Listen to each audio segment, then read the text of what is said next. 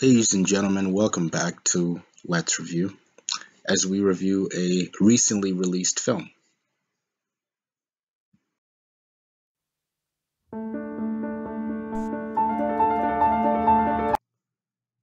The plan here is to discuss the overview of the movie, meaning who made it and who's in it. Then we'll move on to the story at hand, where I generally elaborate on the items that I liked in the movie and did not enjoy as much in the movie. Then we'll close it all up in a wrap-up before we go, where I generally sum up everything that we discussed. And on rare occasions, we may discuss the themes that the story tried to parlay, if there were any of note. Now, let's review. Starting with the overview of the movie, here we'll be discussing who's in the movie, who made the movie, and what the movie's about. An Impossible Love is a 2018 French drama film directed by Catherine Corsini, based on the best-selling novel of the same name by Christine Angot. The film stars Virginie, Efira, and Niels Schneider. The story follows a chronicle of the unconditional love between a mother and her daughter from 1958 to the present day, which is endangered by an unsteady and manipulative father.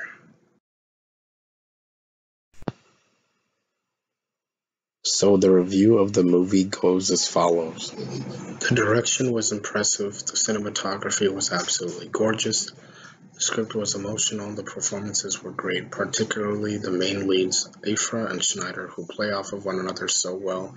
Their chemistry electrifies the screen as you watch the film. The young woman who plays their daughter throughout the different time periods also did spectacular in the film. And the film overall was a joy to watch. However, there was one issue I had with the film, which was the pacing in the second act. However, the film did eventually find footing towards its last act. Nonetheless, still an enjoyable watch.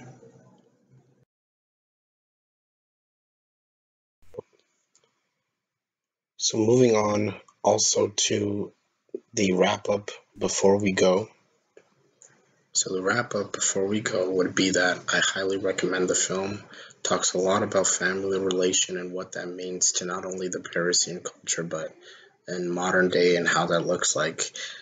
There's a lot of discussion in there, and the film has some very great heartfelt moments, beautiful cinematography, wonderful performances, and strong writing, and it's chalked up with a lot of good storytelling elements here that I definitely recommend. So that has been our review.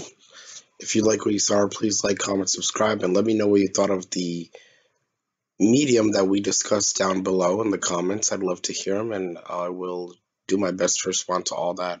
Do comment, and thank you so much for watching. And also check out my other content, one of them being my gaming channel under PraiseK3000 just regularly, and also subscribe to this channel if you like what you saw. Thank you. Bye.